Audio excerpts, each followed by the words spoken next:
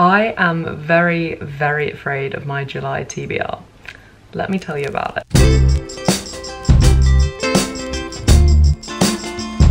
First of all, I'd like to apologise for my shiny face. I cannot get the lighting right unless it is daylight, and I'm using my laptop for notes, so I'm just glowing today. Let's just interpret it as like a healthy glow as opposed to a sweaty sheen, okay?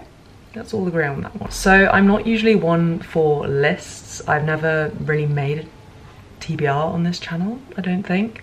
And it's because, well, the whole concept of this channel is that I used to be obsessed with reading, but only really for academic validation, and we're trying to get away from that. So I actively was like, no TBRs, no lists, no aims.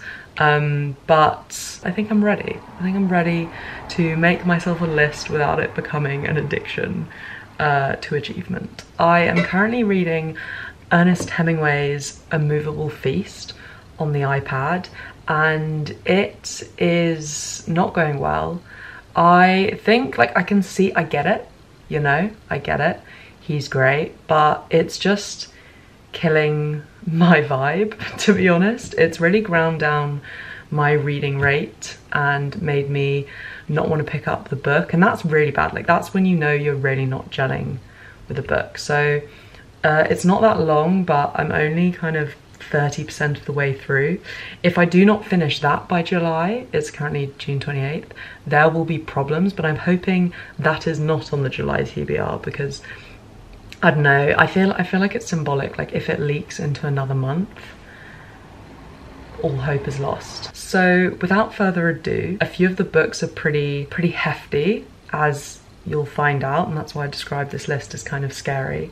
I actually did, apart from the end, have a really good month last month. I read The Bell Jar, I read Olga Dies Dreaming, and The Idiot and Convenience Store Woman, which I think is a really good month because it's like so much variety. It was this mixture of kind of classics, ones that everyone raves about, and ones I hadn't necessarily heard about, more contemporary ones, different points of view, different styles.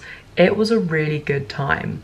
And this month we're taking a bit of a turn, starting off with Crime and Punishment. See, I told you this scary month. So this book is part of my Big Scary Book Club series. I'll be making like a vlog and discussion video on this book.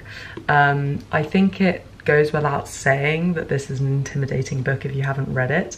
Whenever I mention it, everyone in the comments is like, that's an amazing book, can't wait for you to read it.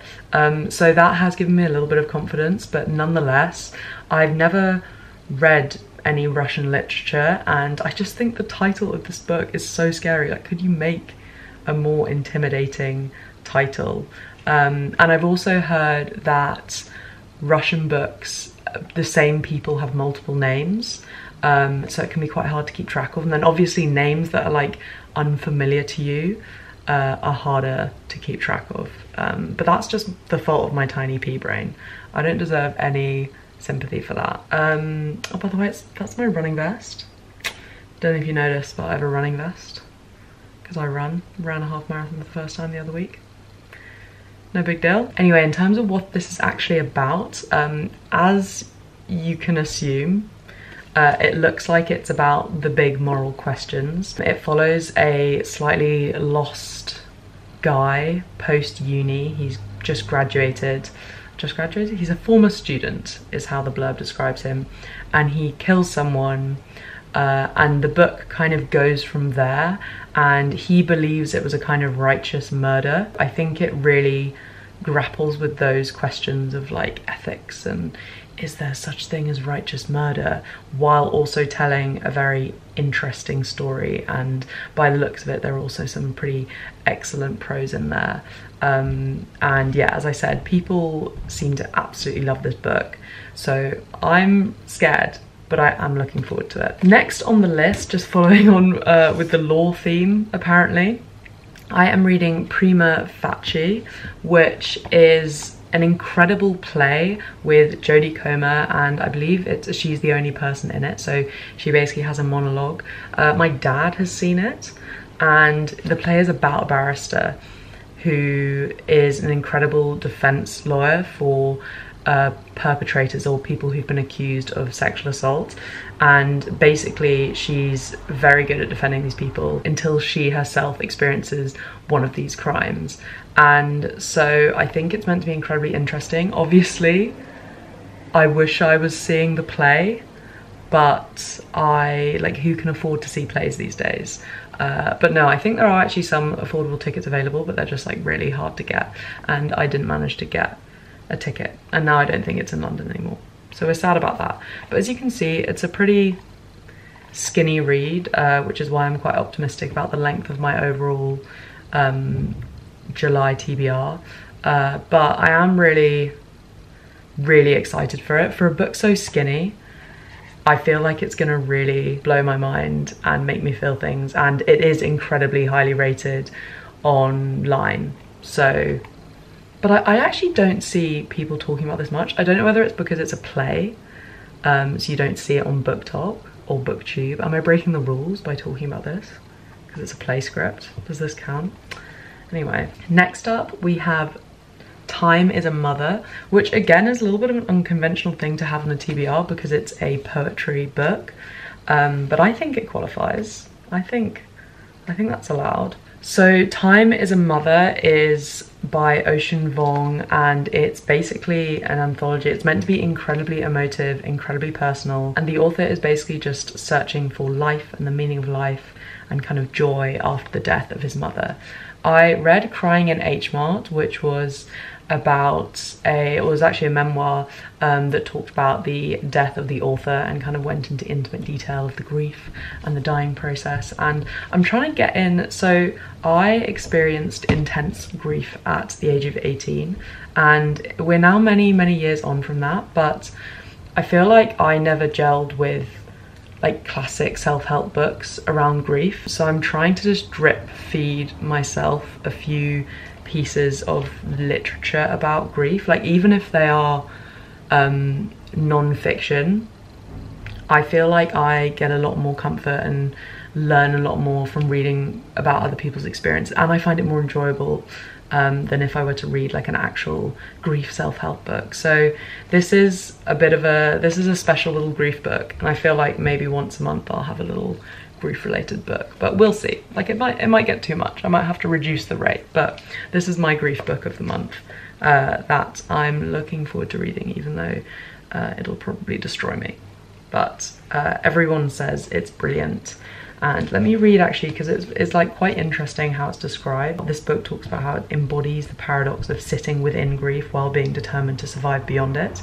And I think to me that, sorry, windows are open because it's hot, hence the sweat / healthy glow. Sorry, that was a really inappropriate aside.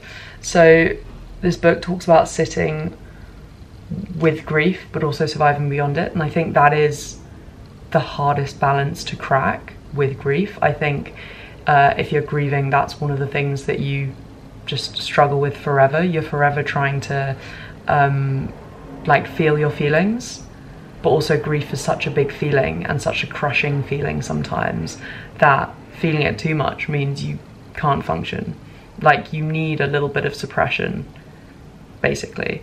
So I think I really look forward to hearing about that angle. Okay, I've told you about these books. So next we have a book that I'm excited for, but I am currently feuding with a small secondhand bookstore, which I never wished would happen.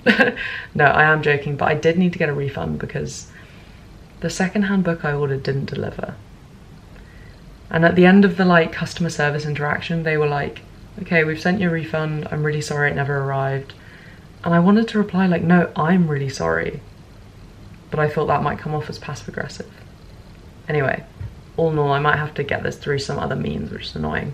But the book is The Crying of Lot 49, and it's a bit of a swerve from the ones that are currently on my list, but this is the wild card on the TBR. I truly have no idea what it'll be like. It's like 3.69 stars on Goodreads, which I feel is just, like, who knows? I feel like so many books are that rating, and yeah, but it sounds curious. It sounds chaotic, actually, and energetic.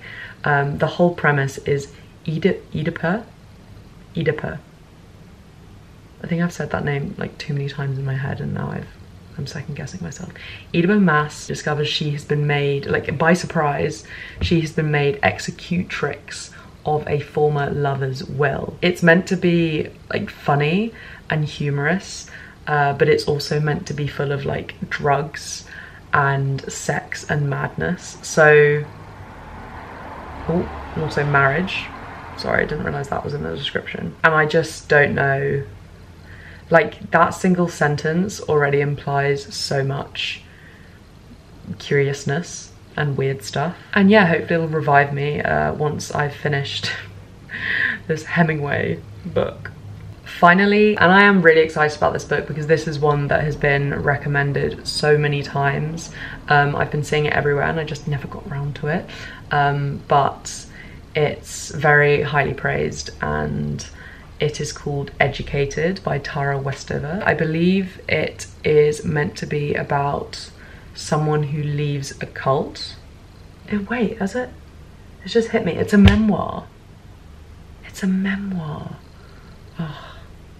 You know when you hear about books and they sound incredible, and that means your brain, like I forgot it was a memoir because it sounded so wild. Tara Westover was 17 the first time she set foot in a classroom, born to survivalists in the mountains of Idaho. She prepared for the end of the world by stockpiling home canned peaches and sleeping with her head for the hills bag. Her father forbade hospitals, so she never saw a doctor or nurse. So it's her experience of lacking a formal education, educating herself. I think it is meant to be, and I kind of hate this word because I feel like it is a little bit dehumanizing, but it is meant to be an incredibly inspiring, impressive tale of how she kind of educated herself. And I think she ends up at Harvard and then Cambridge. It sounds really intense because obviously it's about her journey of like leaving this incredibly remote, cut off from society group and having to kind of sever family ties, also having to discover herself as an independent person outside of this group. I just can't imagine what that would be like. So I'm reading about it to try and help myself do that. I know so little about this topic as well. I'm not really like I feel like you see the odd thing on social media, but I'm not someone who's read up loads on these types of stories or seen many documentaries on these types of stories. So I think this book, it looks like it's incredible for any reader, but I think it will be very, very enlightening for me. So yeah, we have another memoir. I'm getting so into memoirs. Sorry, I haven't done the outro yet. Anyway, I really look forward to getting through these books, and I think we've got a really good range. I started off this video saying that I was scared of my TBR, but on reflection, I'm also so excited for it that I'm no longer afraid. And you know what? If we don't read all of the books, that's okay. You are doing this for enjoyment, not for grades.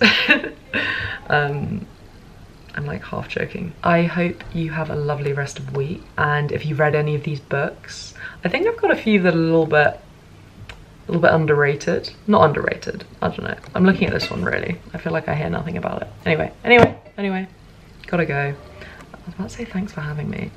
I guess thanks for watching me. Thanks for allowing me into your eardrums. That was creepy, I'm sorry.